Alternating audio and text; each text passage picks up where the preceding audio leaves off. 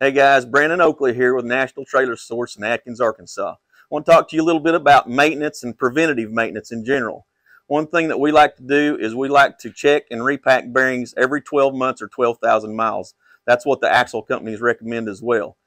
The bearings, one thing that we do is we break everything down, we inspect them, we make sure there's no pitting, no scorching, and then we hand pack all the bearings.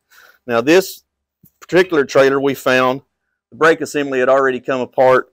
The studs were broke on it, so that's something that we'll have to replace once we get the parts in. The other thing we want to talk about is lug nut torque spec. All axle companies have a specific torque spec for each axle and for whatever they're rated for. So ask your dealer, call and ask us, and we can help you out on what those torque specs are. You always want to check your lug nuts before each trip. Otherwise, you're going to end up on the side of the road and broke down, kind of like this guy was here. So call us at 501-354-3315. Schedule an appointment with our service department, and we'd be glad to try to keep you off the side of the road.